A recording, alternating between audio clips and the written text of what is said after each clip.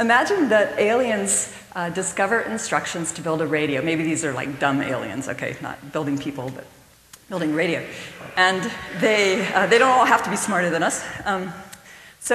And they get this description, and it's all material stuff, you know, transistors, whatever, and they find all the parts, they put it together, it looks like a radio, it weighs as much as a radio, and all that kind of stuff. And they turn it on, and let's suppose for a moment that maybe there's radio waves where they happen to run this experiment. They turn it on, and what do they conclude? Music comes from a radio. In fact, because then they start to look inside at all the little pieces and all, because this thing produces music. In fact, they can replicate it and it still produces music. They think they've figured out how music works. They've explained music.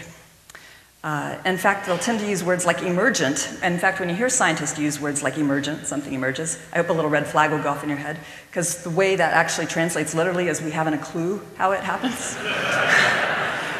So they don't really know how the radio produces the music, but it emerges. But of course, later they could learn about radio waves, and then they could learn about musicians and radio stations, all this kind of stuff, right? We have to be humble in science. Even though we've built something that produces a phenomenon, it doesn't mean we've fully understood that phenomenon.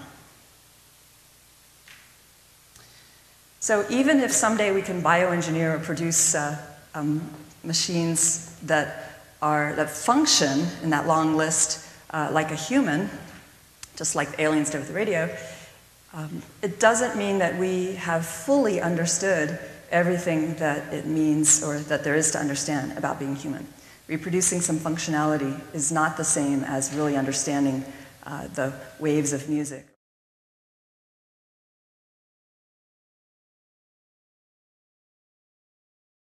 For more information about the Veritas Forum, including additional recordings and a calendar of upcoming events, please visit our website at veritas.org.